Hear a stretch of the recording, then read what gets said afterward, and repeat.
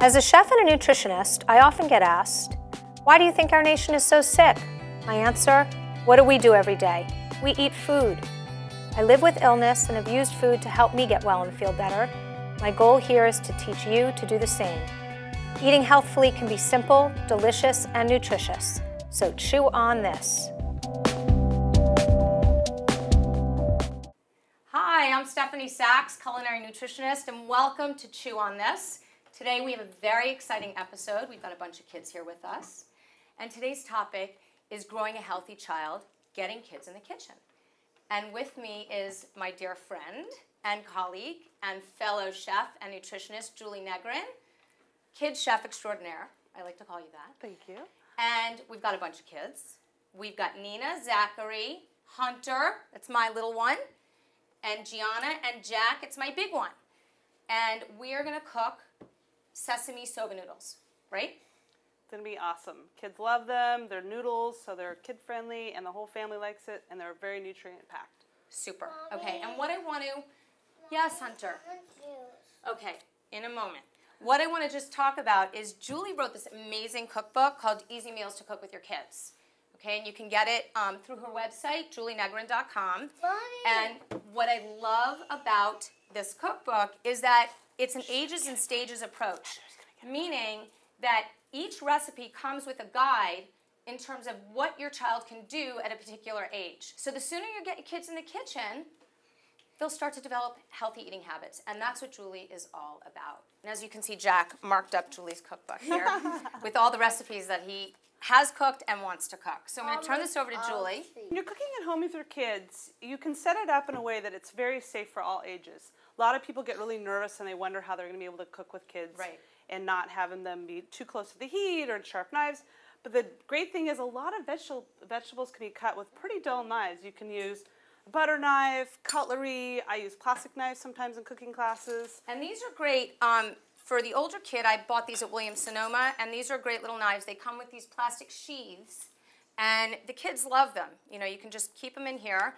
And it's all about teaching them how to be safe with the knives. Cooking with kids does sound like a lot of work, and it can be, but I really recommend having grandma stay over when you're going to do your first project so it's a positive first experience, having your sitter stay an extra hour, because the earlier they start cooking, the healthier they'll eat, because they'll be more likely to eat new foods if they actually are prepping the meal.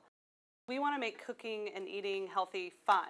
Exactly. And that's why if you're doing it with kids when they're young and they see it as an art project, it can be fun for the whole family. And you actually can give them tasks, which I'm going to start giving them a task right now. Let's do it. Okay. You can give them a task that actually is kind of annoying for adults, picking leaves off of herbs, but they love to do, and they'll spend 20 minutes doing it.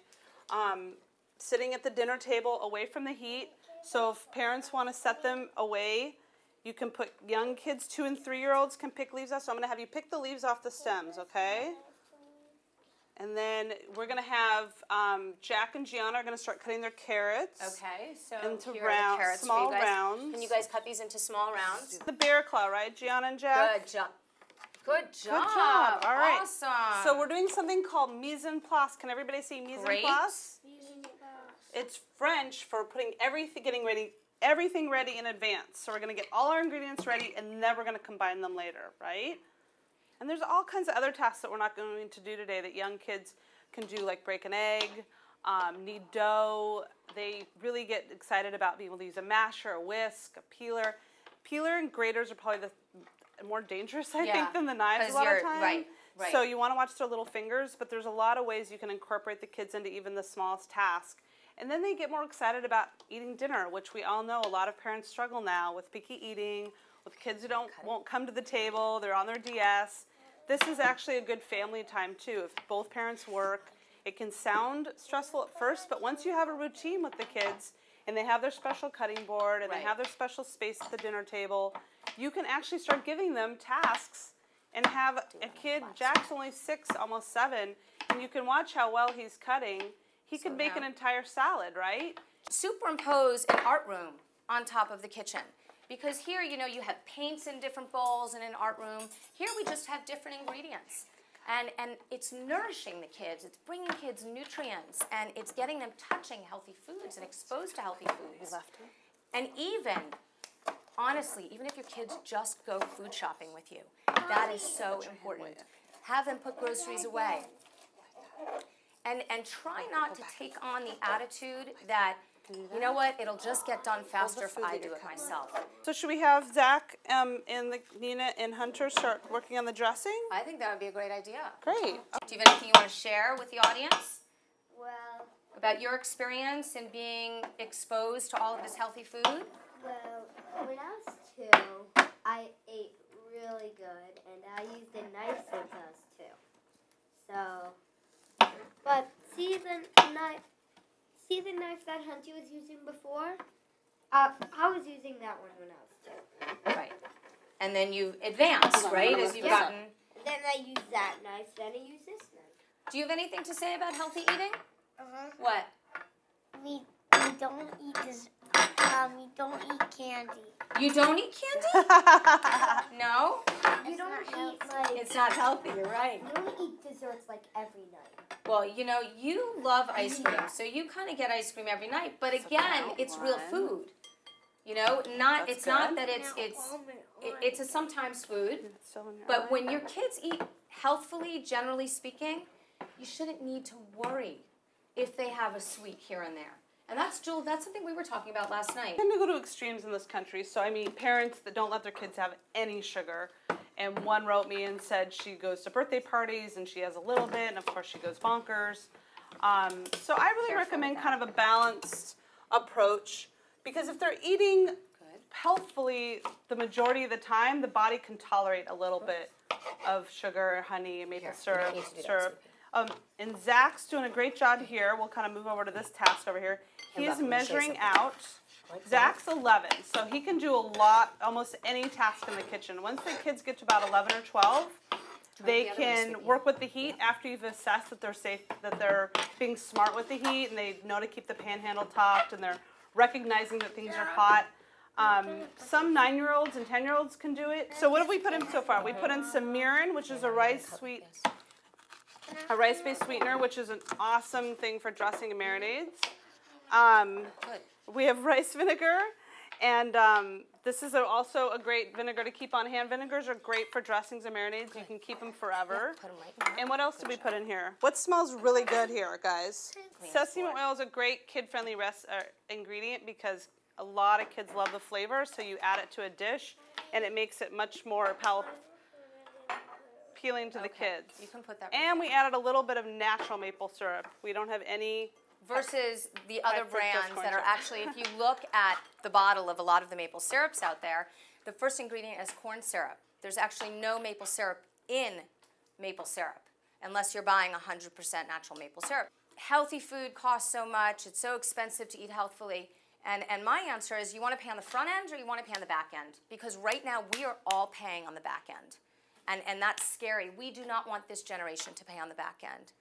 So we want to invest now in these children and pay on the front end with them. I think we're good, right, guys? I think we're ready to combine. Do you want to assemble the noodles? Sit with Zachy for 1 more minute, Pumpkin. We're almost done. Hunter, do you want some noodles on your board? Come over here. Oh, walk around to Zach and walk around the other way, sweetheart. No? Okay, come on under the table. So when they're done, and that's okay. That's okay. Come here. The other thing that we really want to focus on is talking about food in a way that makes food enjoyable, using vocabulary instead of like, ew or gross, which is a lot of times what we hear from kids. Instead, we need to encourage them to say, it's too spicy. I don't like the texture. Right. I like smooth instead of crunchy. Right. So that we're really getting them to think about food, not just from a nutrient base, which is what America, we tend to focus a lot on, like calories and carbohydrates. Instead, let's talk about how delicious it is. We are so focused on calories and fat and sugar and salt and nutrients, we're not looking at the colors and the textures and the flavors of our food, and that's what we want to get the kids into. They love colors. They go to all of that unhealthy food because of the colors. Look at this. Look at these colors. So I think we can assemble this and everybody can try it. What do you say? You want to eat something? We're squeezing a little lemon juice in there. You've had it? I'm getting hungry. Are you? You are too? Does anyone have anything else to add? Cool. All right, they're putting a little bit of lime juice in, so whisk that up. Squeeze that lime juice in.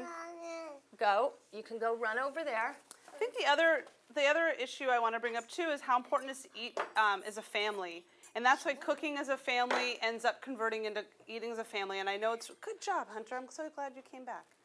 So a lot of families, I know kids tend to eat early in this country, 5:30. You want to get them in the bath by 6:30. I just encourage a lot of parents will say, well, my spouse isn't home, by the time the kids are eating. I say still make a salad or have a soup and sit with your kids at the table. Absolutely. Don't put them in a smaller kids' table. Don't have the TV on. Even if it's a 15-minute meal together, model good eating habits. Put a napkin on your lap.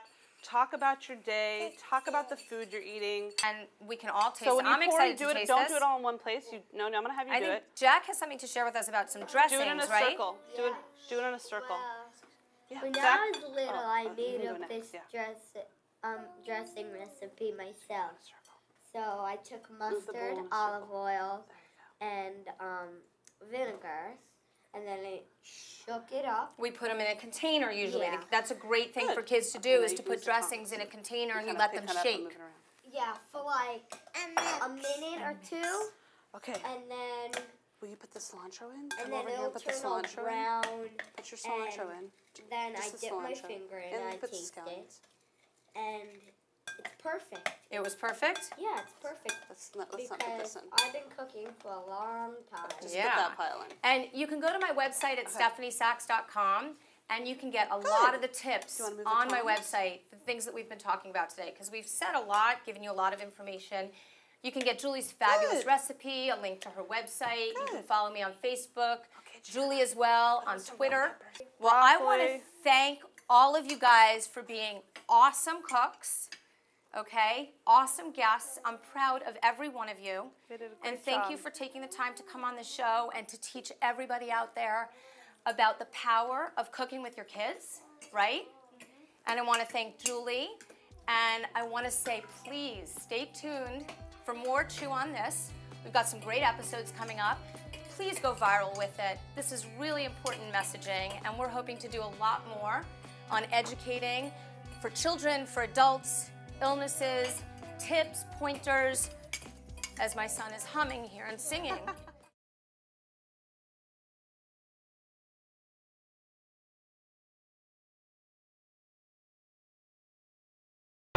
Welcome back to Chew on This. I'm Stefanie Sacks, and with me today I've got my friend Julie Negrin, and we took some kids out of the studio to teach them about where their food comes from. And we're in Amagansett at Vicky's Veggies, one of my favorite local farm stands, and we've got Zach. He's actually holding a baby duck, right?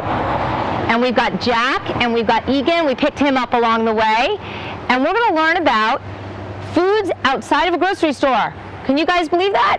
Yeah. Do you know that foods? Yes, I can believe that because we're looking at it right now. Oh, perfect. So we're going to go look up front and see what Vicky has to offer. How does that sound? Good. Awesome. Here we are now in front of Vicky's Veggies, and with me is Vicky. Hello. Hi, welcome. Thank you so much for having us. So, can you tell us how this happened? Sure. I started the farm stand when I was 11 years old. My cousin was selling string beans and he was shipping them from the market, so I wanted to have my own little stand here. That's awesome. And your mom was very supportive?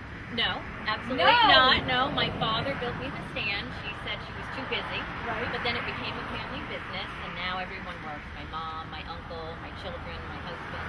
So now she's supportive of it. Right. And you guys are planning to take this over, right? Yeah? Is there something that you could tell me, like, what do you learn having a farm stand like this? What are you learning about food? How to eat right. It's awesome. Right? Oh, absolutely. You think it makes a huge difference? Oh, a big difference. I mean, I think they don't understand how lucky they are, because most kids don't realize, they don't have the opportunity to go in their backyard, plant things, and pick it that day and eat it. Right. So they just take it for granted that this is how everyone does it. Right, right. And what do you guys think about this? I mean, Cool. what's so cool about a farm stand? I like eating all these, trying out the new vegetables. Great. And what about you, Zach? When we're at a farm stand like this, you can see all the vegetables that you're going to eat before you buy them and from the Walbums or IGA, just taking them out and seeing, but actually seeing where they came from, and the farm owner who made these fruits planted them by hand and put their hard work into making this fruit or vegetable happen. Awesome! I love that! That's what we want everybody to know. We want to know where our food came from. And Julie's a huge proponent of that too. And we want people to focus on whole foods. Get your kids to understand where their food comes from, because it doesn't come from a supermarket. It comes from the ground. Look at these potatoes, how beautiful they are. Yummy. Right? Heirloom tomatoes. Look at that, and the heirloom tomatoes. Look at these. These are heirloom tomatoes. Right? Do you normally see tomatoes in all these different colors? No. No. Look at the local broccoli. Look how Take a green bite that of is. something. Yeah. Look at that. Hey, Egan, have you ever seen broccoli that looks like this? Smell it. It doesn't come from the supermarket like this, right? Who has ever seen red leaf lettuce that looks like this? Beautiful. Looks You like grow it this just here. came out of the ground. It's all Yep. wilted. Look how beautiful that is. It's not wrapped in plastic. Notice none of this is in plastic. And Vicky, this came out of the ground right back there. That's pretty cool, right? And look how gorgeous this is. Stephanie, What? have you ever seen a grapefruit as big as this? Maybe. Maybe. It's a pretty cool one though, right? Grapefruits are really good. Yeah? Do they grow around here? No, they don't. Right? Cool. They make Stephanie, they make their own jam. That's pretty awesome. I want that. Show it to the camera, kid. Show it to the camera, Dee. Mikey. He's doing this. Kids, it's like you go and you show them all of these different ingredients and they get to taste. Because if you have a nice farmer, they let you taste when you're at the farm stand like this. You have an idea of where your food comes from, Yeah. right? Yeah. And you feel like you maybe know your food a little bit better, right? This apple has like Where do you think? Do you think that apple grows in the ground? Or do you think it grows maybe on a tree or in a bush? trees. Good call. You got it. Good. What do you think this grows? What do you think cherries grow on? Good. What about tomatoes? Graham. No. Fine. Fine. Very good. Fine. Very good. What about zucchini? Fine. Not fine. Oh, you're good. How do They're you know very- he's growing stuff? I don't know. He's savvy. We just have to get him eating them. I know. One of our favorite things on the East End is the sweet local corn that we get. It grows everywhere. And Vicky's got an awesome pile right here. And Jack has a piece of corn that he is going to peel open. Let's see. Let's see what it looks like. Whoa. Oh, Jack. Wow. Look how beautiful. Should we all take a bite of this yummy corn? Yeah. I know you can't because you have a loose tooth, right? And it's hurting you, right? All right, I'm going to take a bite first. You take a bite. Raw corn is so good in the summer. What do you think?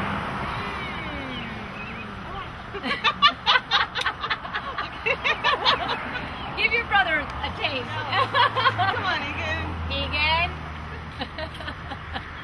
You take a taste now, Zachy. Yeah. Yum. That's a bite. How about you, Jules? All right. Awesome. Yeah. Thank you, Vicky. Best corn in the world. So you see how much fun you can have at a farm stand with kids. You can taste things. You can look at the different colors, the textures, the flavors. So bring your kids to any farm stand in your area. Check it out. It's an experience. And now I'm going to take you guys to a supermarket. We're going to look at food in a bit of a different perspective. Look at packaged food, fruits and vegetables. But now you have a lesson. You know where your food comes from, right? From being at the farm stand, right? So you'll look at the food in the supermarket a little differently. So why don't we get in the car and head on over? Sound good? Yeah. Yeah. How about you? Yeah. Right after I hold the duck, Stephanie. Oh, right after you hold that duck.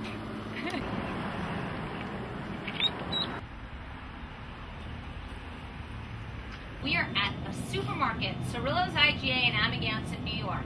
A little different than the farm stand, right guys? Yeah. What do you think's so different? There's like Right. So it doesn't look like you can see where everything came from. Great point. Great point. And this is the deal. Okay, supermarkets are awesome. Okay, very easy for busy moms like me because we can come under one roof and we've got all the stuff that we need. Right? Yeah. But what you need to know is you need to know how to navigate a grocery store. So, we're going to go down a couple aisles and I'm going to show you how to make some healthy choices, and Julie's here to help us out. What do you think? Yeah. Let's go! Let's rock and roll! So Jules, here we are in the juice aisle. We've got 3 eager boys. There's a lot going on in this juice aisle here, and I have some questions for you, and I know that the kids do. Hey Zach, what do you have for us? I have Powerade, and I want to know if this is good for me or not because I like drinking these at my sports games because I am a sporty guy. Okay, what do you think based on what you're reading on the ingredients list? I don't think it's good for me because high fructose corn syrup is one of the first 3 ingredients. That's a really good eye. Exactly. We want to avoid things that have fake things from laboratories like high fructose corn syrup. What about yellow dye number 5? Probably not so good. So another alternative would be a juice that just comes from fruit juice, cane sugar, and the other trick is to cut it with a little bit of water or add a little bit of sparkling water and make it into a really fun drink in the summertime. Put a little lemon or lime as a garnish. I mean, obviously not for your sports games. Yeah, well, and also for sports games too, what we worry about are the electrolytes. So you lose a lot of fluid when you play sports. So there are these great packets that you can get called Emergency, and you can put them into water. Doesn't have a lot of sugar in it. Much better alternative. And the health food store also has electrolyte juice drinks that are more natural. All right, what else we got, boys? Let's see. I just want to know if this is good for me. Well, you know what? It's a really good question because products that have cartoon characters or something else, you usually want to be a little skeptical about them. Skeptical means we want to be a little bit unsure that they're good for us. Ask a lot of questions, right? What does that say? Can you see corn syrup on there? Okay, modified corn syrup contains 2% less than. It also has red dye number 40, number 5. I'd say this is probably not such a great pick. There's probably some healthier things like healthier dried fruit, like the fruit raisins, leathers. Yeah, fruit leathers that come from more natural sources, dried fruit, dried cranberries. If you don't have nut allergies in the family, you can use nuts. You can do a trail mix. Fresh fruit is also a great option. Okay, super, Jack. Thanks. Let's see, Egan. I like these because I like drinking them at school. Are these good for me? Oh my gosh, this is pretty good. First of all, I like that it says organic, and I know this brand is actually pretty reputable. And if there's parents that are unsure about a company, my sister is actually calling and asking me to call the company. Yeah, you have to do that. The more information you can get from the company, if they're unwilling to share information, there's something to be wary about. Well, that's something I always say, Julie, is that if people are remiss to answer questions about products or food that's being made, you don't want it. Exactly. You know, if they're really forthcoming about information, then you can feel confident that they're good to feed you. The food is good to feed your kids. The thing that I actually like about these juices, these pouches, is that they have half the sugar than normal juice boxes, which I think is a great alternative to, give the kid a little juice, put it in a lunchbox, it's a little treat. Because I realize people are on the go, they need to give their kids something. Yep. And then my other recommendation is really making juice a treat. Yep. It doesn't have to be in every meal. A lot of parents don't realize it's sugar water. So making sure that if you don't cut it, that the kids realize that it is a treat. Because what happens is the taste buds get used to all that extra sweetener from these juices, and then they expect that and crave that. Whereas and sugar's addictive. Exactly. Okay, great. So now we're going to move on to a different aisle. Thanks, Julie. Thanks, guys. So, were these good for me? Yeah, they're a thumbs up. We're going to send these guys off on a little scavenger hunt, right? Yep. Okay, you guys, I want you to go pick something out of the market that you want to bring back to me and Julie, and we can talk about it, okay? Something you're interested in. And we're going to talk to Zach about cereal. How does that sound? Sounds great. Okay, go on, guys. Go find us something interesting. Okay. So, Joel, over to you. Cereal. Cereal. I think that the tough thing about cereal is that a lot of cereals make claims on the front of the box that may not be true. So we really want to be skeptical. Again, I'm using that word. We want to be wary about what's on the front and instead use our, abilities to read the ingredients, have the kids, if they're starting to learn how to read, it's a really good way to educate them about food and what's inside the food. Zach, you want to go get me a cereal box and we'll assess whether it's a good idea or not? I'm going to choose these because I've seen it on TV commercials, and I think I like these ones. All right, my brother liked these growing up. Okay, so made with whole grain. Now, I just want to remind people that a lot of things have been done to this since it was an actual whole grain. Right. It's been processed, it's had a lot of ingredients added to it, it's been shipped, it's been put into a box, right? So look at here, what do we have? What's the very first ingredient? Sugar. Oh my goodness. What about that? Yellow number 6. What about that? Blue number 1. What about that? Red number 40. Oh. What Do you think that that's healthy? No. So what's a better alternative, Zach? Nice. So this is a really nice brand, and it says no pesticides, no herbicides. The first ingredient, you know what? I can't even find the ingredients list. That's a good thing. That means the ingredients list is really short. What's the first ingredient? Organic brown rice flour. Nice. And cane juice is the sweetener. So this is all a little bit healthier. This is for kids who maybe want a little bit something sweeter. Grown-ups looking for something healthy. A lot of grocery stores have Kashi and a lot of brands. I love the muesli. Muesli from all the way from Europe. Really good brand. Nice and dense and heavy. Right, exactly. This will fill you up for breakfast. So, and I think the thing that's really important to understand is that, you know, if we want to transition our kids to some healthier choices, what we do is we go with brands that are, you know, whether they're organic or TV commercials. not on TV Because commercials. they spend all their money on having the commercials and advertising and not putting in the better ingredients. You are working! Yes! I love that. You are 100% right. So the brands that are not on TV, right, Are the better ones. are the ones that we want to buy. Out of Except the mouth ones to that babes. maybe are sponsoring my show. Right? 11 years old. 11 years old, and you know what time it is. I love it. Oh, we've got someone here with an ingredient. Let's see, Jack. Oh, fancy. Oh, okay. We got Reese's shell topping. Okay, what do you think? I'm just curious what you think. You think that's healthy? Well, I think it's sort of fine because it's topping, Okay. but I think Maybe it's a just, once in a while treat? It's a once in a while thing. Right. Yeah, it can be a once in a while treat for some people, but for this mommy, this is not really a once in a while treat. You know, because it's got artificial flavors in it. First ingredient is sugar. We go with some different brands that don't have any artificial ingredients in it, but this is a really good choice. Okay? Good to look at. Yeah, kids love this stuff. It's true. And you can find a lot of these versions I don't better. love it. A lot of better versions at the health food stores. And when I say once in a while treat, I mean once every couple months, not once a week. Yeah, exactly. I don't know. Egan seems to have gotten lost. Where's Egan? Oh, I've been with him. I'll go find him. Oh, here he Here is. I am! Oh, here he is. Okay, another juice, Iggy. Simply limeade. Okay, Jules, what do you think? First ingredient's filtered water. Next ingredient, natural sugar, lime juice. You gotta be wary of natural flavors. There's no regulation of the term natural, so that's something to be a little wary about. But I think all in all, I probably, if I did serve this to kids, I would serve it cut with water. 'Cause That's it's what probably we do. super sweet. And I Yeah. probably wouldn't serve it like at every meal. My husband loves the lemonade, Yeah. and so we get that and we cut it with seltzer or water. Not that bad, or we make fresh lemonade. Yeah, it's yummy.